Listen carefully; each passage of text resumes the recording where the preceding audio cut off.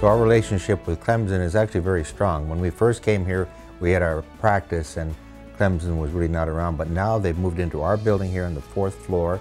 They got the tissue engineering research, the biomechanical research, and it's a very big endeavor now. So we just walk up a couple of floors and we can pursue these research programs.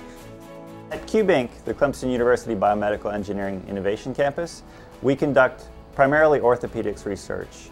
The bioengineering department and the Clemson University doesn't have a medical campus. So we can conduct orthopedics research down here at the Greenville Health System. It really does enhance our research mission.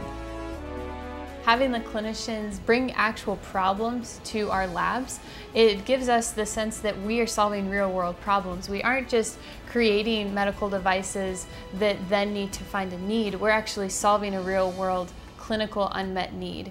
And having the clinicians bring that at the forefront of a research project, I think that that helps the mission and the purpose for the research move faster, because we're all driving towards fulfilling the same goal, which is actually a real clinical problem. The programs we have going with Clemson are biomechanical in nature and or tissue engineering in nature. One of the really exciting things that I just love is looking at stem cells. So we have a PhD, a couple of them, actually working on stem cells all the time. And it's really going to be an exciting aspect of our orthopedic treatment in the future. And biomechanically, we're always looking at problems of our total shoulders and reverse shoulders to figure out how they work and how we can make them better and what the problems are with them through our biomechanical lab. What would be the next step in that? We do also have an association with what's called a design team. So we get 4 students who are senior graduating students in the engineering program that are assigned to us, or we volunteer to be with them, and their charge is develop, come up with an idea, develop a product that might be something to improve in orthopedics, get a prototype for it, test it, get lots of opinions about it, and then actually patent it and take it commercially.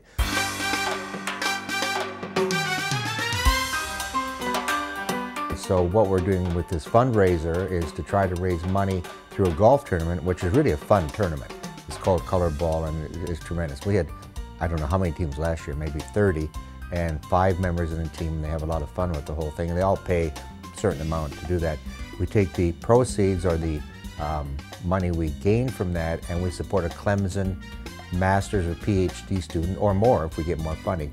And those students are directly involved in the projects that we do as Steadman Hawkins and our research foundation with Clemson.